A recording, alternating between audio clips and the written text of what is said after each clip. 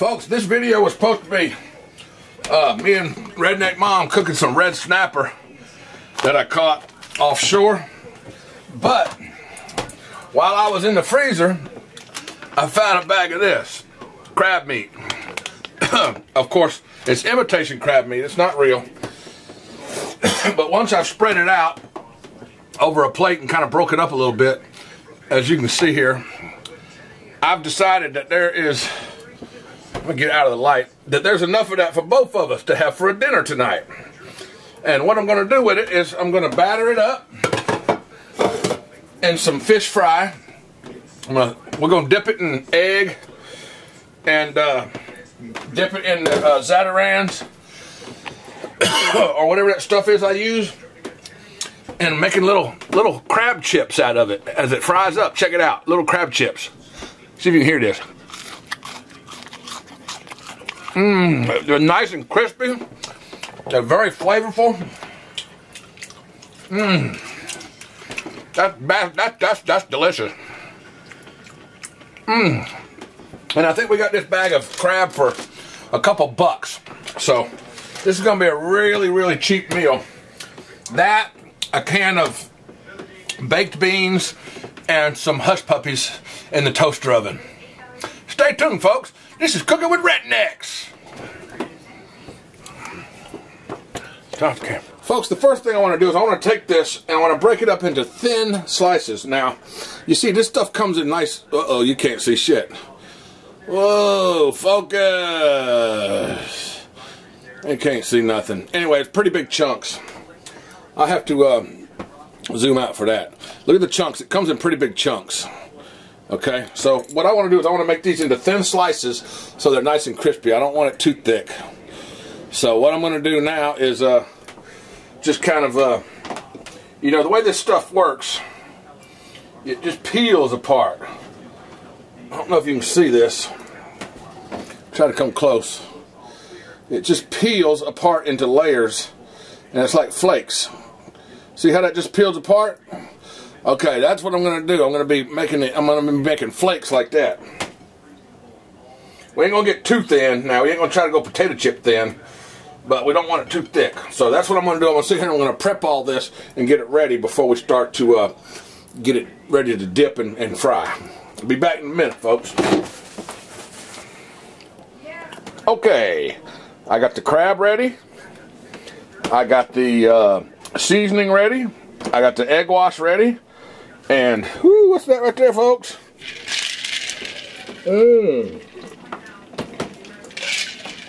Alright, while I'm processing the crab meat and getting it frying in the fryer, I've got my beans on low, on simmer.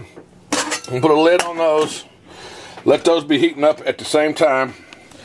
And I'm going to put some hush puppies in the toaster oven on a little bit of tin foil. Let those go. I read the package. It said like put them on 450. And it said to keep them frozen, put them in there while they're frozen. I usually fry these, folks, but I'm trying to be a little bit healthier. So this time I'm going to bake them. Yeah, as if eating hush puppies can be healthy at all. So we'll do it like that. And this is not vegetable oil, olive oil. What I use was olive oil, folks. Pure olive oil. Alright, now that stuff's getting warmed up, everything, by the time I get all the crab done, everything should be done. Even that, it's almost done already. And I'm not. I don't even have a buzz, folks. I've been just sipping on this Blue Cup for, what, it's 4:30 now, and I made it at about 1:30. I've been just sipping on it. It's just, you know, I'm going to have another drink after this.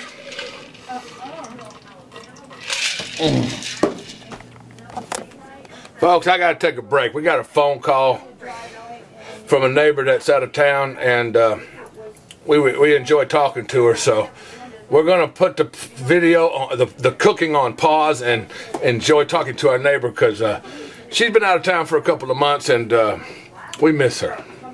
Jan, if you watch this, we miss you and we love you. Happy New Year. Okay, folks, we're back in business here. Got the oil heating back up. We just got off the phone with our neighbor. Hurry up and get your ass back down here, girl. She really ain't no girl. She's actually a grown woman. A lot older than I am. I shouldn't be calling her a girl, but anyhow, that might make her feel good. We miss you. Ma is here. Redneck Mama's here. Howdy. What she's gonna do is she's gonna do the process of the batter, the egg wash that I got here. Got a little egg wash. I'm the prep. Yeah, she's gonna do the egg wash. Let me just zoom in a minute and show how that process goes. Let me get you another plate, because you're gonna need another plate to put them on once you're done. And then I'll move the camera after that, and I'll show y'all me frying them. I mean, this is pretty freaking straight up. If you've ever fried chicken, if you've ever fried fish, if you've ever fried anything, it's the same damn thing. I mean, I don't know why we're making this video except for entertainment purposes, because it's really not, it can't be a how-to, right? Because everybody knows how to fry shit. Well, most people know how to fry stuff, right? Well, do you want to show them how to, or do you want to tell them what you're doing as you're doing it? She likes to put one thing on one side and one thing on the other. Here, roll your sleeves up. Let's get ready to take your blood. Talk to them. They're here to see you. Okay. They're here to see you. I don't know why I'm doing it this way, but however you want to do it. I have to have like a line, and the first thing I have to do assembly line. I have to take the meat and put it in here, coat it. Coat it with the eggs. Then it goes in here. Right, that's right. You throw a little bit of seasoning on it. Okay. Now that it's seasoned, you put it in the pan, and it's ready for meat. Right. Once that plate right there is full of meat, then I'm going to go ahead and start cooking it, and I'll show you that process here. Now this is simulated or imitation crab meat, and it's already cooked. It's pollock or some other crazy, I don't know what you call that stuff. Very delicious. It's pretty good. Yeah, it's pretty good. Last time I did this, I think I made a video about fried crab legs, and it was not good. I think I used real crab legs, and it didn't turn out that good. But this says Alaskan pollock is what this is. And she seems to think that she got this buy one get one free, but I only found one. What'd you do with the other one? I think I made some crab salad out of it. Oh, ate it without me, huh? No. Huh. Next time I have it on sale, buy one get one free, I'm getting this again. Because this is a good display. It's pretty good. And it's pretty cheap when you come right down to it. Yeah. It's only $2, I think. Yeah. By the way, those little pieces I tried earlier, I already gave her some, and she liked it also. So that's why we decided to go ahead and put the red snapper away, which is delicious. Don't get me wrong. That red snapper is so good. But it is so good that we didn't want to mix it with this, which is not that good. I mean, this is great. This is good, but red snapper is more better. It's more better. You know, more better. You know Mo Better, don't you? Mo Better's that black guy that can't quit going to the casino. His nickname is Mo Better. He can't quit betting. What's up, Mo? I'm down here at the casino. I'm betting on something. What you want? Hey, you know what Jan said? What? She said she spilled a little bit of coffee on her hand, on her finger. Yeah? And when she tried to open the door to the prison to go in, her finger stuck to the door. Because it was cold? Because it was so cold. It's below zero. Wow. And then she ended up having to put more coffee on her fingers to thaw it out. Thaw it out so she could get her finger off the door. The viewers don't really know, I don't guess, that are who you're talking about. We've almost got it plate full. I'm heating my oil back up, getting it ready to go. It's hard to tell how hot your oil is on a doggone stove like this. It has absolutely no temperature reading except for low to 1, 2, 3, high, whatever, this and that. I should probably have the damn TV turned off. Let me go mute the TV, folks. I'm sorry about that. So they're going to be nice and thin and crispy, aren't they? I'm going to zoom in a little bit on your hands and show them kind of what you're doing there. I'm trying to keep one hand. One hand for the dip and one hand. Yeah, you try to. You got one hand for the wet shit and one hand for the dry shit. Yeah. So you have one hand clean, kind of. Yeah. You only wipe with one hand. How could you wipe with two hands? There's a piece. I was about to say there's still a piece in there. Okay, I'm gonna take these and put them in. If you want to just, you want some more? I'm gonna scoop it together. Okay. Don't put any more. All right, I'm gonna go ahead and start frying this, folks. She's got me a plate ready. I'm gonna move the camera over to the fryer and show you that part. Okay, folks, I got it medium, a little bit above medium, and I think that that's a proper temperature for this. Looks like it's gonna bubble when you put it in like that. When you put it in, you want your grease hot enough to fry it. Just gonna pour some in. You can probably hear raindrops. If you hear a weird noise, it's raining like hell outside. And the hood oven, the oven hood is right above where we're at, so you can probably hear the rain hitting that. What do you call that thing? The vent that comes out the roof? Yep. The hood vent. Whatever you want to call it. Anyhow, folks, you just put that in there and you keep an eye on it until it gets golden brown. You don't want to, of course, you don't want to overcook it. And the smaller ones, it's already cooked. Yeah, it's already cooked. All you're doing is trying to brown your crispy, your coating. That's all you're doing is trying to make it crispy. So it's not going to take very long at all. Okay, now I got to put this to the side real quick. Here, you want that? I need to get something I can flip these with, which I don't have a fork anywhere around. I'll get this one out of here. Alright, I got these boiling real nicely. My temperature on my electric stove burner is on 6, by the way, folks. So I'm just going to flip them each. Well, that's not good enough. I'm going to let them go. If you flip one and it's not dark enough, just keep letting it go. Don't flip the rest of them and just let it go for a little bit longer. When you flip one and you see that it's to your desired darkness, then start flipping the rest of them.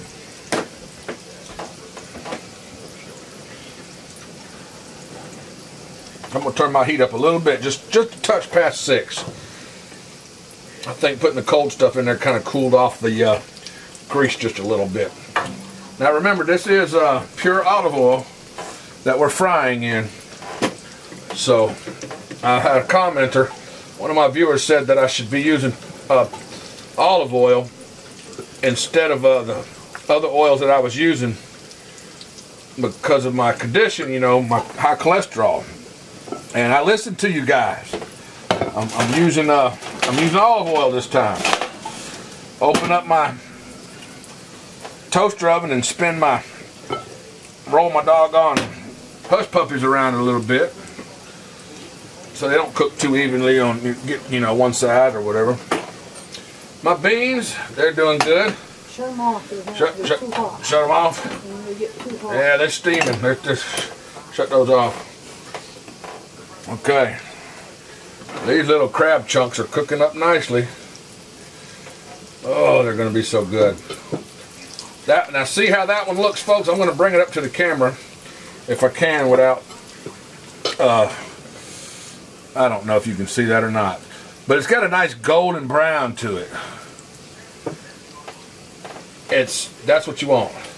When one of them gets like that, that's when it's time to start flipping them. And you want to flip them quickly because they're going to start cooking quickly. Just go ahead and start flipping them. Get them flipped. Because if you don't, they could burn easily. Flip them. Get them flipped. I only have about an inch of grease in this pan. Now we're not deep frying these as you would say.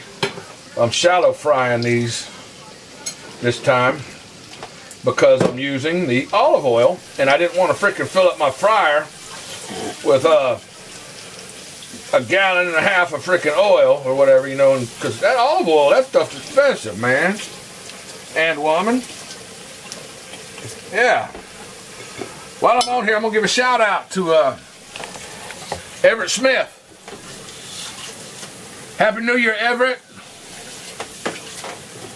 I seen that you, I think you sat on your phone and accidentally called me during Christmas or New Year's or something. But anyhow, it only rang one time. I tried to call you back, it went to a voicemail. You're a hard guy to get in touch with. But thanks for watching, Everett Smith. And thanks for your service again. Once again, thank you so much for your service in protecting us and giving us the freedom, fighting for our freedom. The sacrifices that you made were large, and I thank you for that. I'm sorry that it happened, but I thank you so much for that. Back to the cooking video. Now this stuff here, I think, is about ready. Now once you flip it over, again, you can see it's good color on both sides, and both sides are about the same color. It's time to get it out of there. Get you a paper plate. I mean, not a paper plate. Well, you can use a paper plate if you want, but I'm just using a regular old plate with some paper on it. See there? I got a regular old plate with some paper on it. See how I did that? Now this has become a paper plate. Now what I'm going to do is I'm going to scoop these up and set them on that paper and let them drain. And then we're going to do the next batch. She's already got another plate ready, don't you, Mom? Yep. Wow. Did you have a good Christmas? Yep. Yeah? How about New Year's? No, not really? Well, it was alright because I had some alone time. Because I went out of town to go see Happy. Yep. So how do you think the living arrangements are so far with us living together? You think it's working out so far? Mostly. Mostly? Sometimes we argue, but well, you're gonna argue. That's how that's gonna happen with anybody.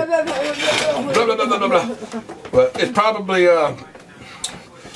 it's okay. I guess a little bit of arguing might be healthy, right, folks? You never know. Anyhow, but don't argue with your mom.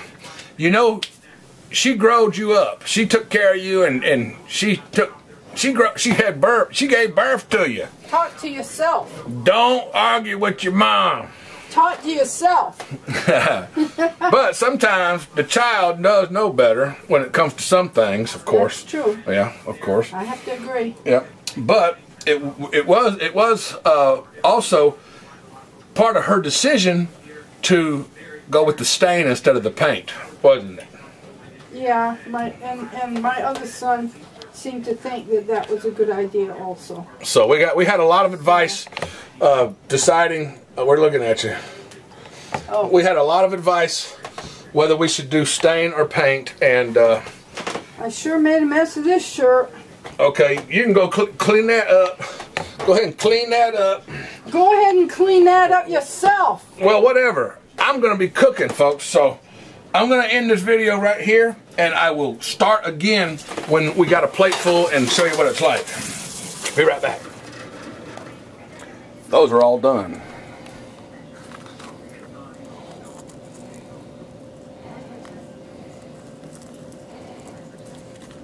Let me find a thicker one and try to open it up for you. Look at that, folks. Take a look at that.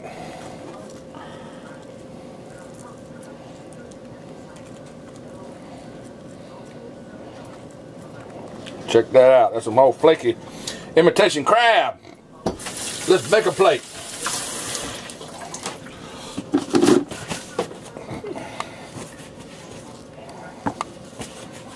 Off the camera. Alright, folks, there's my plate. I've got me some beans, some crab, fried crab, and some hush puppies. And I'm going to eat it with this stuff. Yes, extra, extra, extra hot chili habanero sauce. Okay, folks, there's that stuff. And as you can see, I only put a little bit on there because you're just going to dip just a touch in there. This ain't made for dipping, but I'm using it for dipping. This is made for cooking. If anybody uses this as a dip like I am, they're going to burn their ass up. Alright, folks, this is what it looked like, and this is what I look like eating this hot ass crab meat. Ugh. You know, that habanero on there tastes really good, but it is it's so hot. It tastes good and just I'm not gonna talk and eat, folks. Thanks for watching this episode of Cooking with Two Crazy Rednecks. Bye.